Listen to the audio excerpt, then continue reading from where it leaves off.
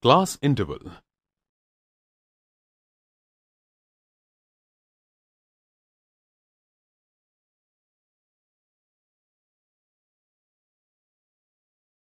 In this module, you will understand about the range, class interval, and tally marks.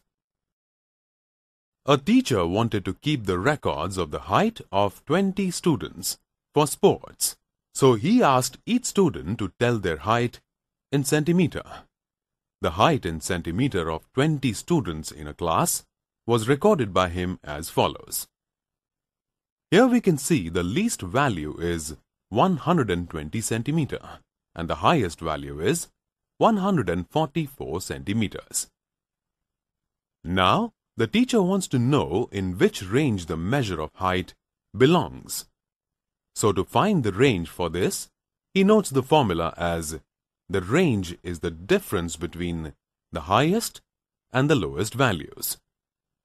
Hence, range of the heights of 20 students would be 144 centimeter minus 120 centimeter. So we get range as 24 centimeter. As we know that range of this data is 24, let's group this data in 5 classes as 120 to 125, 125 to 130, 130 to 135, 135 to 140, 140 to 145. Here each class is known as class interval. The class interval must always be of equal size. Here the number of classes is neither too big nor too small. That is, the optimum number of classes is between 5 and 10. We need to group the data in such a way that classes are divided equally in optimum number.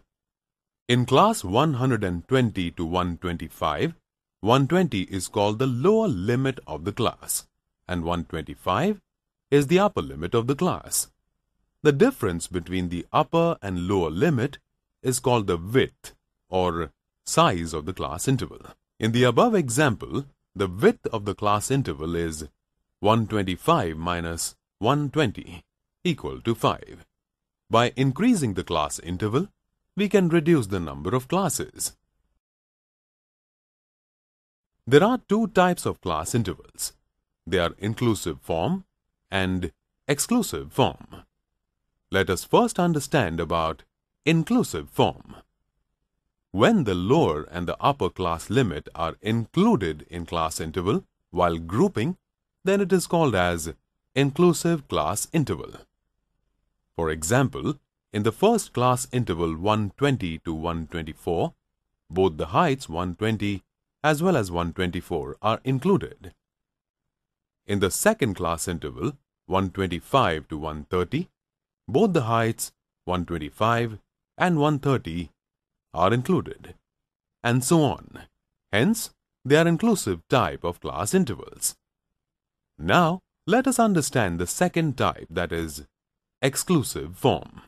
When the lower limit is included but the upper limit is excluded, then it is an exclusive class interval.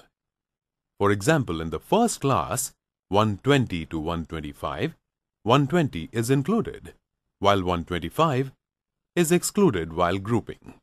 Then in 125 to 130, 125 is included and 130 is excluded. This type of interval are exclusive type of class intervals.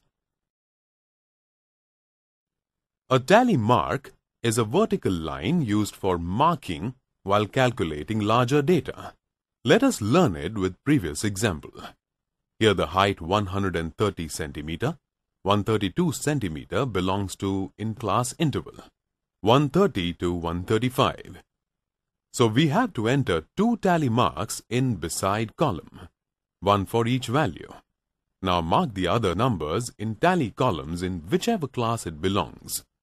That is, on tally for each value. If 5 tally marks are to be made, we mark 4 tally marks first and the 5th one across them in this way, so that it represents a cluster of 5 tally marks. To represent 7, we use a cluster of 5 tally marks and then add 2 more tally marks beside it as shown. Finally, count the tally marks and enter number of marks as the frequency in the frequency column. Let us revise all that we have learned in the module class interval.